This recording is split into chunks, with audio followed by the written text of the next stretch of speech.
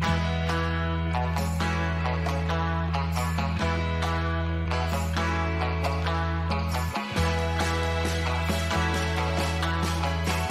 everyone, and welcome to another episode of Dr. Gilbert Hosts. Today, our broadcast is entitled, I've Been Diagnosed with Parkinson's Disease, Now What? And today, we're going to delve into the many issues faced by people who have just received a diagnosis of Parkinson's disease. And this is all just in time for Parkinson's Awareness Month, which starts tomorrow. Now, I'm very excited to introduce today's guest who's with us today, Dr. Stephanie Bissonnette. Dr. Bissonnette will start us off with a brief presentation, and then she will help us answer your questions. Now, those of you who expected Dr. Linda Nabobi to be our guest, don't worry, she will be joining us on a future broadcast. Now, let me introduce Dr. Bissonnette. Dr. Bissonnette is a movement disorder specialist at Boston Medical Center in Boston, Massachusetts. She received her Master's of Public Health in Health Law and Bioethics from Boston University, and then attended medical school at University of New England College of Osteopathic Medicine. After a research fellowship at the National Institutes of Health and a neurology residency at Ohio State University, she returned to Boston for a movement disorders fellowship at Boston University's Parkinson's Disease and Movement Disorder Center. She stayed on as faculty and is now an assistant professor of neurology there, where she sees people with Parkinson's disease and other movement disorders. She also leads Boston University's Global Health Neurology Initiative to Haiti, and her current research and community outreach concentrates on the Haitian diaspora. Her current project is focused on developing educational videos for patients who identify as Black or African American, Hispanic, or those with limited English proficiency with a focus on Spanish and Haitian Creole. So welcome, Dr. Bissonnette. We would love if you could kick us off with a brief presentation on this extremely important topic. Thank you so much, Dr. Gilbert. I'm so excited to be here today. I think this is not only a really important topic, but the topic that I think of as all those questions that you have after you leave your neurologist's office. So hopefully this brief introduction can give you a little bit of information, and I'm looking forward to hearing your questions at the end. Let's start by backing up a little and talking about how Parkinson's is diagnosed. So unfortunately, we don't have a good, what we call biomarker for Parkinson's disease, meaning that there's not a real way that I can draw blood or do a test and say, yep, you definitively have Parkinson's disease. So what that means is that we really rely on a neurologic history and exam, and we look for something called the cardinal motor features. These include a tremor that's present at rest when the patient is not actively moving their hands, such as watching TV or in conversation, slowness of movements, stiffness of movements, and problems maintaining balance. Early in the disease, some of the things that we look for include decreased blink rate, where someone may actually look like they're staring for a little while, changes in handwriting, where it's actually small and more difficult to read as someone is writing, stooped postures or hunched shoulders, and then characteristic walking that we think of with shuffled gait, meaning that your feet are actually taking smaller steps and they're not lifting off the ground as much. There are also something called non-motor symptoms of Parkinson's disease. And early on, the ones that we really ask about and look for are things such as constipation, loss of smell, which I like to say Parkinson's had um, a, a this was their symptom before COVID came around. What's called REM behavior sleep disorder, which means that instead of being paralyzed in your deepest stage of sleep, you actually have movements and you can act out, kicking, punching, screaming. And then mood disorders, especially depression, can be early on. Now, there are some tests that we may get when we are suspicious of Parkinson's disease. The one that you may be most familiar with is something called a DaTscan, or a dopamine transport scan. This is almost like a PET scan that actually looks at the level of dopamine that's being picked up in the brain. And if that is low, it can be a sign of a Parkinsonian syndrome. This is especially helpful in people with a tremor that may have a family history of tremor, something like an essential tremor or an action tremor. It can help us see whether or not those Parkinsonian symptoms are actually due to lack of dopamine. And then there's also tests where you can look for the abnormal protein that is implicated or that causes Parkinson's disease, either in the spinal fluid of a patient, or we're now starting to look for it in the skin in a couple different areas. So we do a little small punch biopsy and look for this alpha synuclein protein. So now that you know a little bit about how we diagnose Parkinson's disease, the real question is, what do you do now? So the first thing is take a deep breath and try to relax as best you can. Parkinson's is definitely a new challenge and something that is going to change the way in which you live your life, but it's going to hopefully change it for the better. One thing that you're going to do is you're going to educate yourself. So the right websites are really important. While it's really great to use social media, Facebook, Instagram, to have community and to find other people who are going through what you're going through, make sure that when you're looking for actual facts about Parkinson's, you're using websites such as the American Parkinson Disease Association, the Parkinson's Foundation, the Michael J. Fox Foundation. Websites from hospitals can be really great sources of information as well. Definitely consider making an appointment with a movement disorder specialist. So, these are neurologists who had additional years of training to learn specifically about how to recognize and treat Parkinson's disease and other movement disorders, as well as to what they keep up with the treatments and the trials that are going on.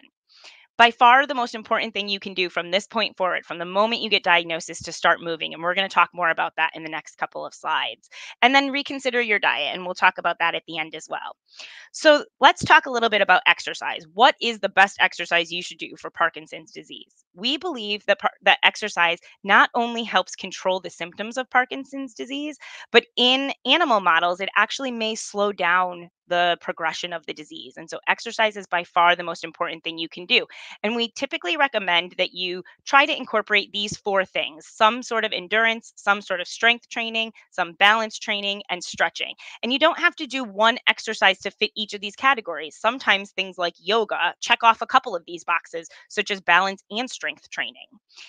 So, if you don't exercise, then you might be wondering, well, how do I start exercising? What do I do next for exercise?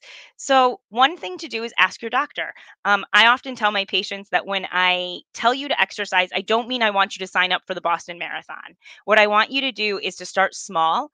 I want you to do things like getting up and walking in your neighborhood, maybe twice a week to start. 5 to 10 minutes. We usually say moderate exercise, so your heart rate increasing for a period of about 30 minutes, 3 or 4 times a week is all you need. Definitely one key way to start an exercise routine is to meet with a physical and occupational therapist. They are trained at how to put together an exercise plan for you, especially those who have experience in Parkinson's disease and treating patients with Parkinson's disease. And they can really help kind of guide you and kind of spark that exercise bug in you. The best exercise to do is an exercise that you're going to enjoy. This is where people start to do things like rock steady boxing, or pickleball is really common around here. I'm not sure if it is where you're from, but those are things that people enjoy and that potentially can help your symptoms, help your Parkinson's disease, and are fun. And then consider an exercise in which you learn a new motor skill. So that's where something like boxing that can also work on your balance comes in. Things that help with hand-eye coordination can be really helpful as well. So next, let's shift gears just a little bit and talk about your diet. So I get asked this question all the time: Doctor, what is the best diet for Parkinson's disease? What do I have to change? And the answer is a healthy Mediterranean diet is always the best diet for the brain and is probably the best diet for Parkinson's disease. So this includes eating lots of healthy vegetables and fruits, whole grains, legumes, which are things like beans, peas, and lentils, nuts, low fat protein, and things like olive oils instead of things like vegetable oil.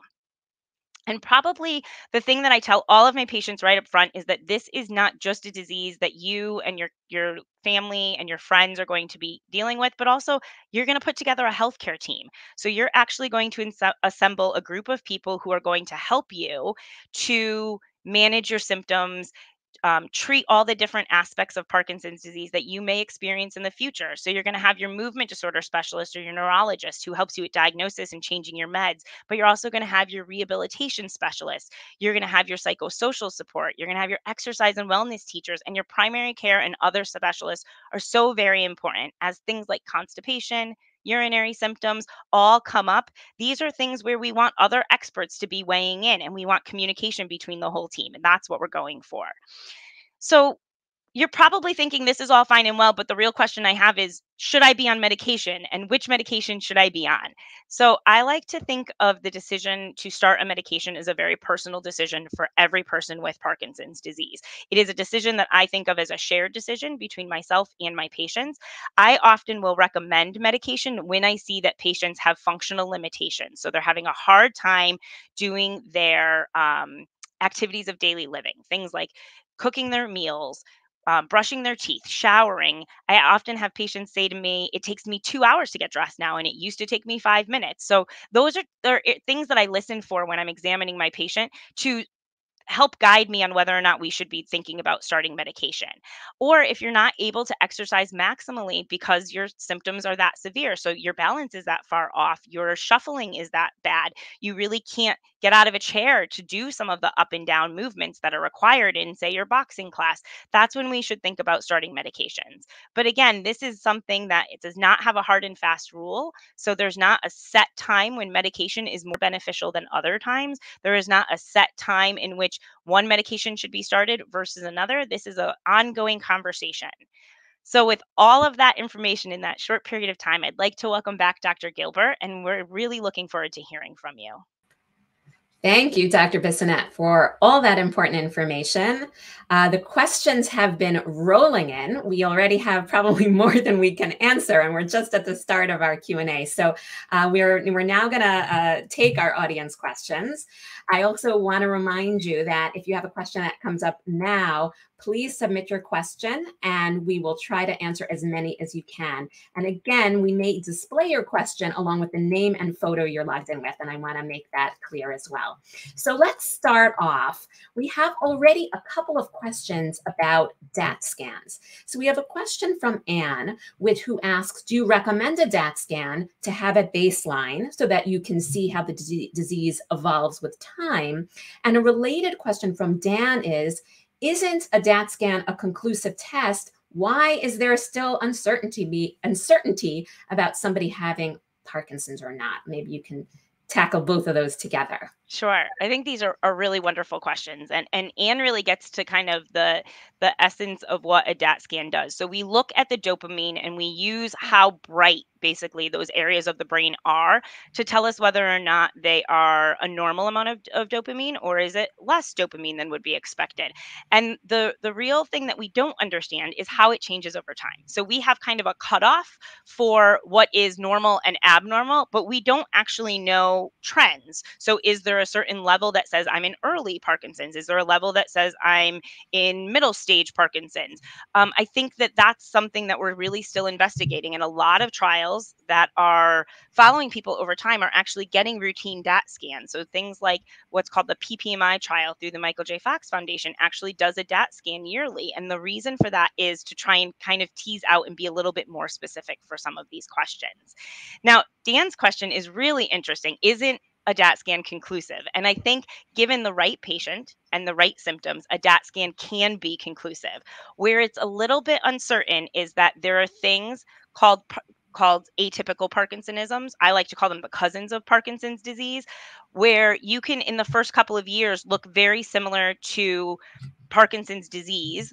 But over time, your symptoms can actually change so that you are kind of deviating from what would be expected from Parkinson's disease. And so in a person with Parkinsonism, it's also a dopamine disorder. And that's where a DaTscan actually is not as helpful. So if I'm between Parkinson's disease and a cousin of Parkinson's, a DaTscan is not going to help me conclusively say Parkinson's disease. Whereas with someone with an essential tremor, which is not a dopamine disease, or who's on medication that blocks dopamine instead of changes the amount of dopamine in the brain, that's where a DaTscan can be a conclusive test. So that's not a totally clear answer, but that's kind of how we use it. Fantastic. Thank you. I hope that that helps clarify for Dan and Anne. So you mentioned Parkinsonism, this concept of the cousins of Parkinson's disease. And Brendan asks a question, how applicable are your go-to guide? What happens when I'm diagnosed with exercise, diet, all the things you mentioned? How applicable are those points to a diagnosis of Parkinsonism versus Parkinson's disease? It's a great question. I wish we had a better biomarker to say for sure which Parkinsonism you may have. But the thing that we do know is that regardless of which Parkinsonism, cousin of Parkinson's disease that you have, we think that exercise and a healthy Mediterranean diet will help all of it. So again, these are things that are known to be good for the brain. I actually have seen a colleague say, I wish we would stop doing trials on exercise because it's never been shown to not be helpful. Exercise is helpful all the time. And so these are my go-to guides, regardless of what flavor of Parkinsonism you have, I would say. Where it becomes a little bit more of a conversation is at medication. So some Parkinsonisms are either more sensitive to medication or actually don't respond as well to medication. And that may be something that is not as clear cut between Parkinson's disease and the cousins of Parkinson's. Thank you very much.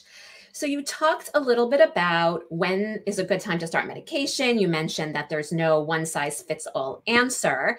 Now, Ed has a specific question about starting medication. Does it make sense to actually delay starting medication? I would like to start today, but I'm not going to because I want it to work for a longer amount of time. What are your thoughts about that? I love this question. I love it because it's probably the thing that people ask me the most and the thing that I find I'm often counseling patients on.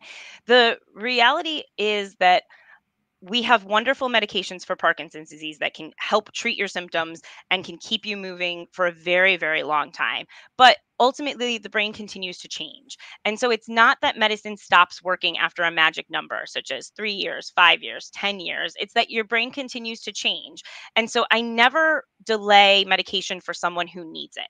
If you are having functional impairment, if you are having a hard time having good quality of life, it is worth starting medication regardless of how early you are in your disease or how young you are when you're diagnosed. So I don't ever hold medication for someone who needs it because I'm worried about it not working down the road.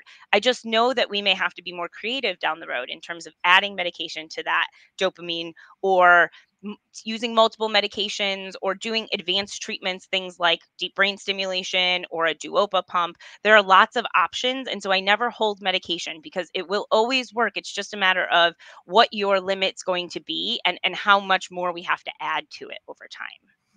Fantastic. What I like to say to patients when I get asked this question is, well, if we think that, and we do think that exercise is neuroprotective, and now without medication, you're not maximally exercising, then you're shooting yourself in the foot by not taking medication because you're not getting that benefit of exercise. So you really have to think about it, more broadly sometimes as well. Great answer. Now we have a fantastic question from Donna. Now that we're on the topic of medications.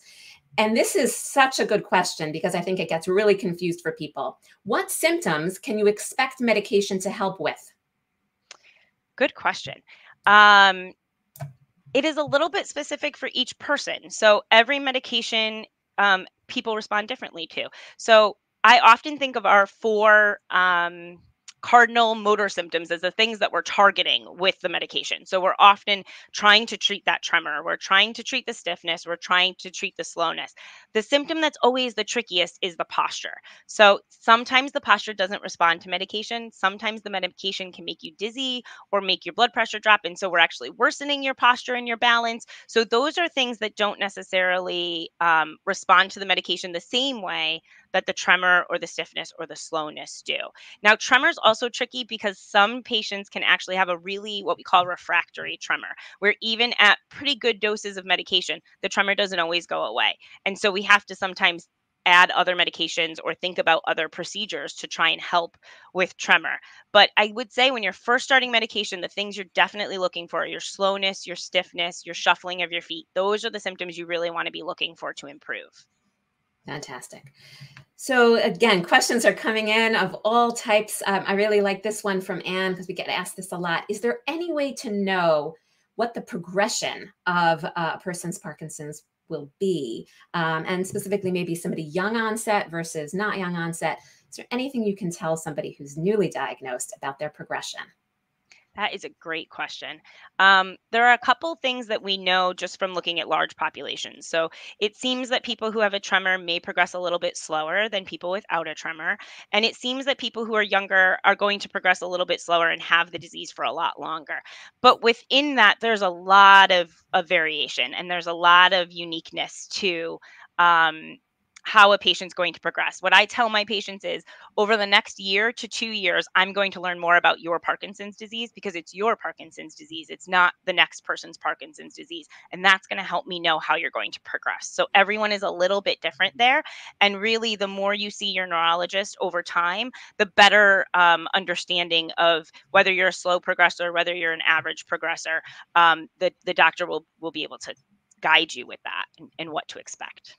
Great. We have a question from Donna, which has come up a few times in various ways. Donna has nausea with her medications. And what percentage of people who start medications have a side effect like nausea? And what can you do about that? Does taking the medication with meals help? Anything else to suggest about nausea? Yeah, nausea is by far the most common side effect of starting to take carbidopa levodopa. And actually, fun fact, its brand name was called Sinemet because the carbidopa being added onto the levodopa was supposed to stop the nausea and vomiting. So it was supposed to be without emesis or without vomiting. So Sinemet. That's your history lesson for the day. But there's still some people who that 25 of the carbidopa isn't enough to alleviate the nausea and they still get nauseous with it. And I would say that it happens pretty frequently. At least 25 to 30% of my patients, I would say, have it. So I usually guide them that it's going to work the best on an empty stomach. But if you're nauseous, please try crackers or toast or some sort of carbohydrate with the pill to try and help that. For some people, that doesn't work either. And they may have to take it with more of a full meal. Now, there's a lot of question about protein, and this may come up in your questions as well, about the fact that protein gets absorbed in your intestines at the same place that the dopamine gets absorbed. And so you run a risk that your meds won't work as well if you're taking it with a full meal, especially one that's rich in protein. I always tell people we may just have to increase your dose higher to overcome that, or we can sometimes add more of that carbidopa. So it does come in its own separate pill. And so some people, instead of 25 100 milligrams, they need 50 100 milligrams. And so that's where I will mix and match and try to help with that. But the first step is definitely try it with toast or crackers or some sort of carbohydrate. Fantastic. We have a question from Junior Warrior. Great name. Can one increase medications on bad days for a temporary pick-me-up? So can you talk about whether you can modify medications day by day? And that has another question about medications. Can you talk about medications losing their effect over time? You mentioned a little bit about this, and maybe elaborate on that a little. Yeah, sure. So I like this question, and this is really dependent on how your doctor practices and the relationship you have with them. I would say that we know the medicine works best when you take it consistently. So that means you can't just take it as needed. You have to have a certain level of the medicine in your bloodstream for it to work. That's why for most people starting carbidopa levodopa, you take it 3 times a day. That being said, I have so many patients who on bad days, they need an extra half a tab in the morning because they just can't get going. Or before they exercise, they need an extra half a tab because their exercise uses up more of their dopamine. And even though they feel good afterwards because exercise helps their symptoms, they also need a little bit more to get through the exercise. And so I do often tell people that you can use a little bit extra here and there. I often say just a half a tablet. But again, there are some physicians who do not feel like that. They would like to increase the medicine most consistently over time. So that's a conversation definitely to have with your doctor.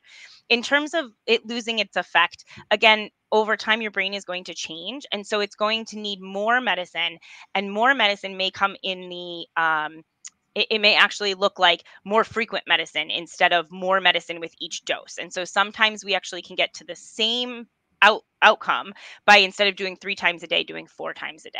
So you'll find, we call it on and off periods. So you'll find that your medicine works and it kicks in, but then you start to wear off before your next dose. And so that's often a sign that we either need to add something to enhance your levodopa, or you need to smush them closer together, or we need to increase the dose. And again, that's a conversation that you and your doctor can have to talk about what's best for your life. Fantastic. A lot of options, a lot to discuss with your doctor about individualizing a medication regimen. We have another great question. We're moving a little bit away from medications and a little bit to why did this happen to me? Are there benefits to being tested to determine if you have a gene specifically for Parkinson's, or perhaps delving a little bit into an environmental cause? Is there a reason to sort of delve into why Parkinson's developed in you? It's a really, really fantastic question. There are some things that we know put people at higher risk of having Parkinson's disease. And one of them for sure is your exposure to certain things in the environment. So, when looking at whole big population studies, we've actually found that people who are more likely to be exposed to things like pesticides or Agent Orange or other chemicals are at higher risk of developing Parkinson's disease. Now, it's always really tricky because it's hard to know exactly how much people were exposed to and exactly which chemical, because a lot of times people are exposed to multiple chemicals. Pesticides don't usually, when you're a farmer, say, you don't usually use one, you use multiple for different things. So those are definitely things that we think of as risk factors. Um, but it's really, really hard to say for certain this is the thing that caused your Parkinson's disease. Now, the question about genetics, I think, is really interesting because we're learning more and more about the genes that might be associated or might put someone at risk for Parkinson's disease. We often don't do routine genetic testing on someone over the age of 65 who is kind of in that average age for developing Parkinson's disease. But on our young onset Parkinson's patients, so people who are younger than 50 who develop their symptoms, we will sometimes test them for genetic causes. And we know of a handful of genes that definitely are implicated in increasing the risk of Parkinson's disease. So we will look for those. There are some studies now in some universities actually looking at, can we find more genes, and can we find genes in patients who are of the older and more common age to develop Parkinson's disease. And so some people are getting their whole genome tested just to look and see if we can find common genes amongst patients with Parkinson's disease. So keep your eyes open. I think there's going to be more coming in that. Great. We have a wonderful question from Ed, who asks, what is LSVT? And is it something that should be done early or late? There was a corollary question earlier on from Anne, which asked, does it make sense to start a program like LSVT early, or do you want to see if medications help before you start a program like that? What are your thoughts? That's a great question. I think there is no perfect time for LSVT. I think early is a great time to start LSVT. And the reason is I think of LSVT as a retraining program. So in Parkinson's, the things that used to become very automatic, so swinging your arms when you walk, getting up out of a chair quickly, and starting your steps, those become things you now have to concentrate on and really be more volitional about doing them. And LSVT is really made to keep retraining your brain to make those big movements, to make those loud, to project your voice and to do all of those big movements so that your body is actually moving in a more smooth and fluid way.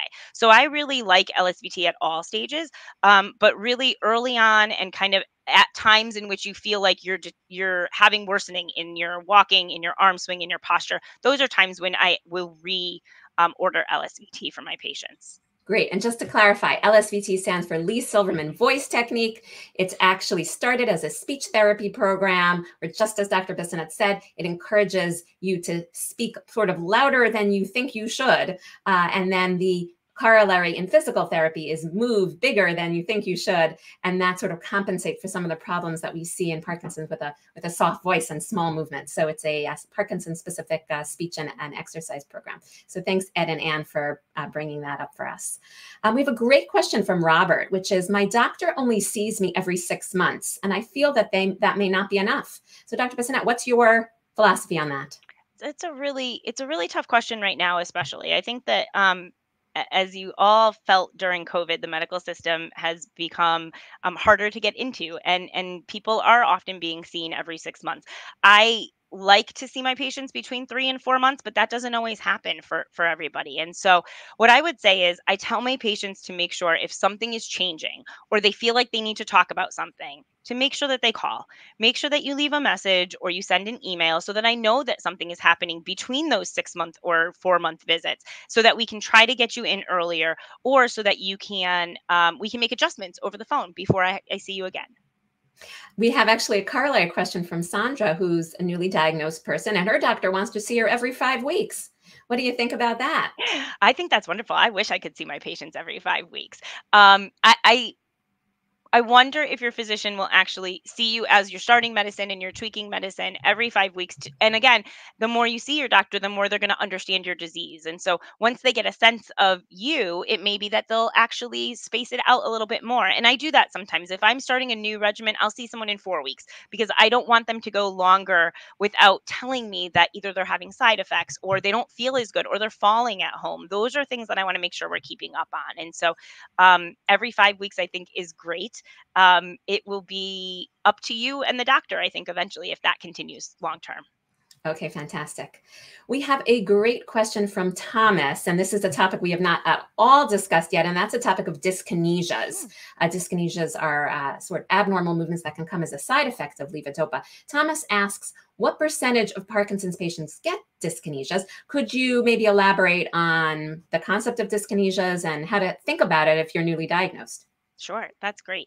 And Dr. Gilbert, you may have to give me an actual number if you know the number, because I'm not actually sure the percentage of patients who get dyskinesias. I know that it is a common side effect over time when you've been treated with levodopa, especially as we increase the dose of the levodopa. So what happens again is you get these peaks and valleys at some point, what we call motor fluctuations, and it happens very frequently. So it's not something that we worry about. It means that you're necessarily at the end of Parkinson's. We see it often, and it's something where your medicine kicks on and then it starts to wear off. And usually at that kicking on and at the peak dose, you can get extra movements. And so these are things like if you were to watch, I use Michael J. Fox as the example because he's the most commonly seen person with Parkinson's disease, but his extra movements are often what we consider dyskinesia. So they're almost wiggling dance like movements that are different than a rest tremor that the patient experiences. And early on, when people get dyskinesias, they often don't notice them. They might be very subtle, they might be very small, they might come only for a little bit of time. And I had a patient once tell me, I feel better being on with dyskinesias than being off without them. And I think early on that's true. But there does come a point where dyskinesias can be bothersome or can get in the way of your ability to sit in a chair or walk without falling. And so there are medications we can try to actually prevent or treat the dyskinesias. And there, again, are other therapies that people may be a candidate for. So these are things like deep brain stimulation, which can sometimes help reduce the amount of medication so you don't have dyskinesias or actually treat the dyskinesias itself. Very good. We have a great question from Dave. And he says, I was diagnosed about a year ago, and he's very committed to exercise, rock steady boxing, yoga, etc. He's on a little bit of medication as well. And he feels better now than he did before he was diagnosed. So would this be considered a Parkinson's regression rather than progression? How would you answer, Dave? That is a really wonderful question. I love the idea of something like Parkinson's regression. I think that probably what's happening is that your Parkinson's had been happening slowly over years before you were first diagnosed. And the reality is that you probably feel now like you did probably 10 years before. And that's because you're doing a great job with your exercise regimen. You are not only staving off your symptoms, but with the little bit of carbidopa levodopa that you're taking, you probably feel much better than you have in a really long time. So is that regression? I think it's just good treatment would be my answer, not necessarily regression. But keep in touch with us, Dave, because you might be the secret. Perfect. Fantastic. We have a completely new topic to discuss from Goose 1953. Can you speak about participation in trials? I was diagnosed 2 years ago. I've been involved in 2 clinical trials. What do you have to say to our newly diagnosed cohort who are listening today about participation in a trial? I'm so glad that Goose 1953 brought this up. And thank you for participating in trials. I think it's actually really difficult for people to want to, especially when they're still digesting having Parkinson's disease and learning what it entails to say yes to participating in trials. So thank you. I think clinical trials are a wonderful way to not only potentially try a new drug, but to actually help us understand how these drugs affect patients with Parkinson's disease. They have the potential to really change the landscape of how we treat Parkinson's. One thing about the new trials is that they actually are looking for people who are newly diagnosed. So a lot of times the trials are trying to slow the disease down, and we think that the best time to start intervening is actually very, very early in the disease. So a lot of new trials actually you can't ever have been on medication, and you should be diagnosed within the last couple of years. And so that's a really great opportunity for those of you who are newly diagnosed to potentially try something new. Some of these trials are not necessarily drug trials. There are exercise trials that are out there where they're looking for very early, mild symptoms, newly diagnosed patients who've never been on medication. And so it's an opportunity to try a new exercise regimen and potentially see what can we give better advice in terms of what the best exercise or what the best intensity is. So I think this is a great time to look into clinical trials and think about joining if you're interested. Thank you for that.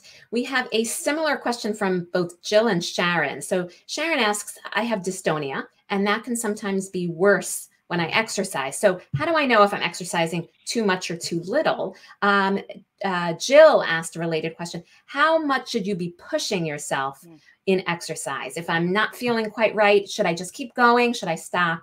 What is your advice on that? Yeah, it's a great question because there is a fine line. There is kind of a fine line between doing too much and then the next day or after exercise being really exhausted and really feeling like you're worse off than you were before you exercise. What again we say is moderate intensity. If you find that you're having a hard time getting through exercise, listen to your body. That's what I tell my patients. If you really can't do it, shorten it up. Start doing small chunks of time, start taking more frequent breaks. It doesn't have to be all at once, and it doesn't have to be very intense to get the benefit of exercise. And that's something that is really important to stress. Dystonia with exercise is really an interesting question, and this kind of gets to the point of with Parkinson's, sometimes we have to try things to understand, is it too much or too little. So that can happen with medicine too. Is it that you're exercising and you're using up dopamine and therefore you're kind of in an off state, or is it that you're exercising and you're kind of in a better state and that dystonia is going to come out no matter what? One nice thing about dystonia is that we can sometimes treat it without oral medication, so it's something called Botox, and that can last for months, and we can sometimes do that to help you be able to exercise fully without having that dystonia come out, regardless of if it's caused from too much or too little exercise. Very good. Now we're going to bring up another topic which has not been mentioned so far. This is not necessarily a topic that people who are newly diagnosed often have, but Mavis brings it up, and we'd like to address her question is, why do I forget things more than ever? Is this dementia? Is this part of Parkinson's? What do I do if I'm noticing some cognitive changes? Yeah, I love this question because I think that there is a big stigma around forgetfulness and forgetting things. Um, there's a couple different things that forgetfulness can mean. And a lot of times, what people think is I walk into a room and I forget what I went in there for, or I can't find my keys sometimes, or the most common one I see is I lose words. So I'm in the middle of a sentence, I lose my train of thought, I lose track of what I'm saying, and I can't come up with a word like a name or something I'm trying to say, and then it'll come back to me a couple of minutes or even a couple of hours later. It can be really really frustrating. One thing that we know with Parkinson's disease is that the types of cognitive changes that occur are exactly this: they're focus and attention. They're what we call working memory, so your ability to hold something in your memory while you're doing other tasks. So this what I like to say, the myth of multitasking, that we should all be able to multitask, really gets kind of blown apart with Parkinson's disease. It gets really hard to focus on multiple things. Many people will tell me being in a restaurant is really hard because there's a lot of noise, and to be able to focus on one conversation with other things going on around can be really difficult. And that, again, is that kind of attention and focus. It's very common in Parkinson's. It does not mean dementia. So that's something that I always try to stress to my patients. It's very different than what we think of as true, like an Alzheimer's memory loss or a true dementia. It is a problem with what we call executive functioning. Now, some people can actually have a really good kind of resolution of this when they start medications. So the fog can actually be lifted, is what they tell me, and they can focus a little bit better. For some patients, exercise can do this. Sometimes this is a sign that you're anxious and that you have some underlying anxiety, and so treating your anxiety can really help the symptom. And then for other patients, I will sometimes try a medication that can help with focus. So that can sometimes be things that are like stimulants. It can sometimes be things that we use traditionally for dementia, but instead we're using it to help people pay attention. So lots of options here. And please don't worry that being a little bit forgetful, word finding problems are dementia. It's very, very common in Parkinson's. Great. Now we have a corollary question because people are, of course, very interested in this topic, which is how often does dementia develop in people with Parkinson's? So, for people who have Parkinson's for many decades, dementia can become more common. So, over time, um, it can be a higher percentage. So, but I would say that it's only about, and again, Dr. Gilbert, if I get my numbers wrong here, I want to say it's about 15% of people. But again, that's over time. So it's in their lifespan. It's very rare to have it happen early if it's true Parkinson's disease. Yeah, I agree with you. I think that dementia early on, in a newly diagnosed cohort is very rare. But as the disease progresses, it does become more common, unfortunately. But something that we're furiously working on, which brings us to the next question, which is from Rebecca, which is the question that had popped up a minute earlier, which is what promising research is out there to stave off this disease and to treat symptoms like dementia? What's out there? Yeah, great question. We often joke in our practice that it's time for new things. Stop giving me different types of levodopa, and that's what I think we're all looking for and all waiting for. Just like you all are, we're waiting for something that really is going to truly slow down this disease. And the nice thing is that there is some really promising research happening, looking at how to stop that abnormal protein, so that alpha synuclein protein. Now, some of those trials have already started. Some of them have closed and not been as successful, but there is a lot being done working with genes to try and stop proteins for degenerative diseases. So, looking at how do we stop the alpha synuclein from being formed abnormally? How do we stop it from collecting within the brain cells? Those are trials that are actively ongoing. And so they hold some promise there. And I think the earlier we can pick people up, the earlier people join trials, the better off we're going to be for that. The other things that they're looking at is whether or not doing things like deep brain stimulation early can actually slow down tremor progression. And is that something that actually changes the brain over time? So there's some really promising trials happening. If you're interested in participating in a trial, something like clinicaltrials.gov can be really helpful, although it's a little bit hard to maneuver. Michael J. Fox Foundation also has something called a trial finder, and that's a little bit easier to use where you can actually put in where you're from, and it can help you find clinical trials that are active and enrolling around you.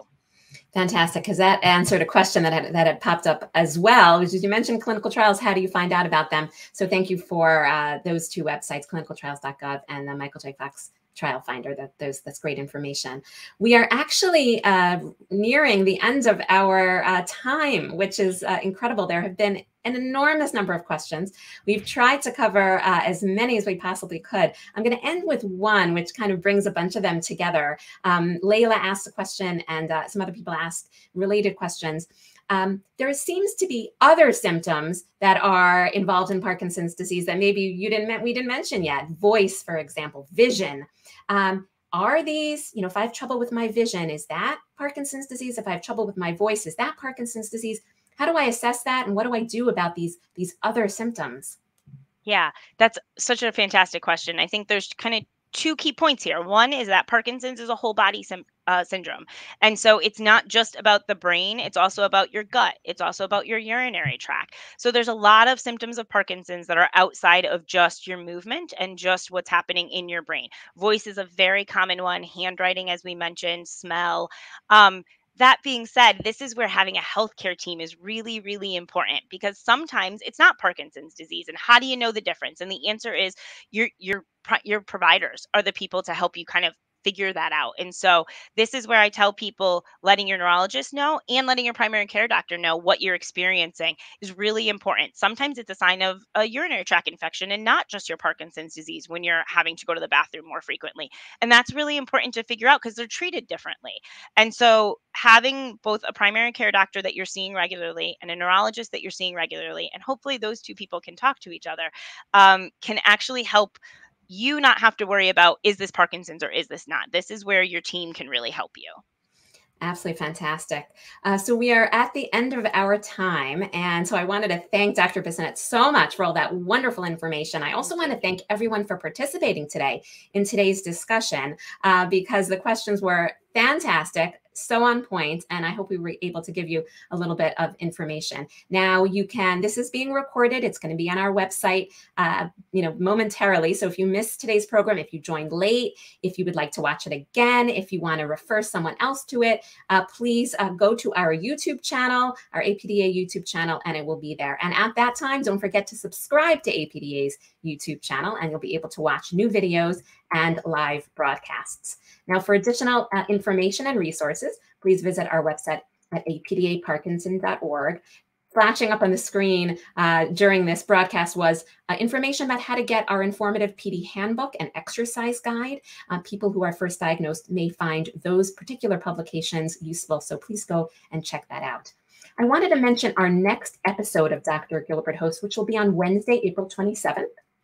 And I'm going to be hosting 4 guests who have long-standing Parkinson's disease. So the opposite of today's, where we were focusing on early diagnosis, these 4 guests have had Parkinson's together for decades, and they have a lot of experience navigating the disease, and they want to take your questions in a similar way as we did today. So I want you to tune into Decades with Parkinson's Disease, Ask Me Anything on April 27th, and that's going to be at 7 p.m. Eastern Standard Time. And if you enjoyed today's program, we hope you will consider supporting APDA with a donation, because with your help, APDA can deliver more programs and services like this one. Again, thank you so much for joining us today, and we hope to see you soon on another APDA program. Have a wonderful afternoon.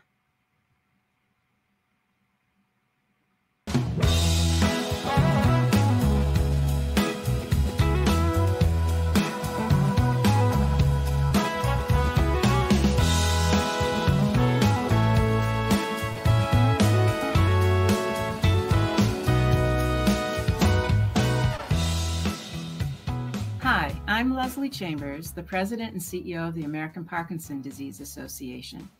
Each month across the country, APDA is providing support groups, exercise classes, and educational programs like this one to support the Parkinson's disease community. You can find all of our upcoming virtual events on our website at apdaparkinson.org/events. If you enjoyed today's broadcast, I hope you will consider making a donation to help keep programs like this possible. Your gift can help APDA support people living with PD through local programs, reliable resources, and groundbreaking research designed to find treatments and ultimately the cure for Parkinson's disease. Please donate today at apdaparkinson.org/donate. And thank you so much for your support.